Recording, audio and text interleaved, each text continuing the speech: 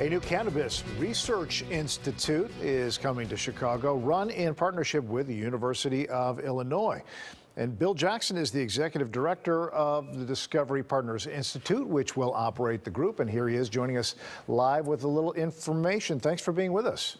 Nice to be here. All right, so this sounds like a really wide-ranging project. If you would, briefly explain the goals, what do you want to learn, and what will be the result? Yeah, so the cannabis industry is already a fairly sizable industry across Illinois.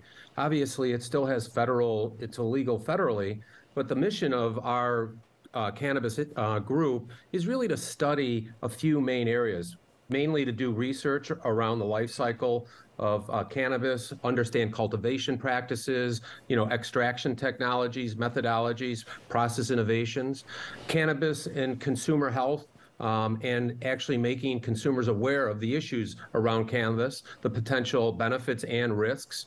There's a whole need for training. As this industry grows today, it's about a $900 million industry within Illinois. It's going to grow to billions of dollars across the U.S. There's some estimates that say the industry will be between $50 and $100 billion in the next 5 years.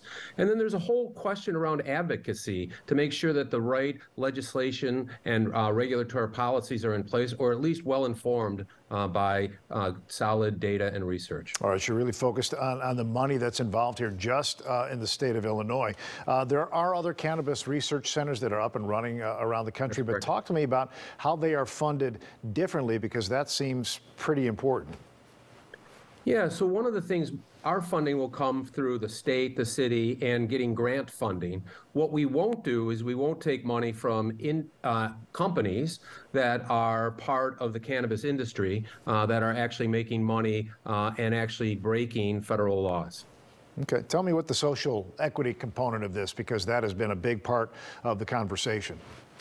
Yeah, I think one of the great things that the governor did when he signed the law is he made social equity a big piece of the law, and that will continue. We will look into that as needed, but actually, to tell you the truth, I think the law actually is pretty great in the sense of sharing the revenues and the bases and distributing the cannabis outlets and to being thoughtfully socially equitable.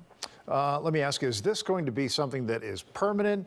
Does it have a fixed deadline here? What is the timeline to get things up and running and then start to produce results?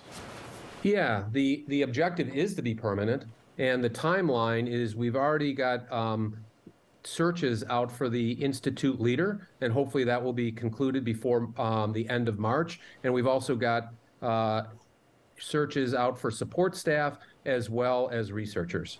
We've already got quite a bit of interest on the research side. I think we have 20 researchers that have put in their resumes. Well, Bill, we thank you for the time that you put in to explain this to us. Bill Jackson, the executive director of Discovery Partners Institute. We'll catch up again. Thanks for your time.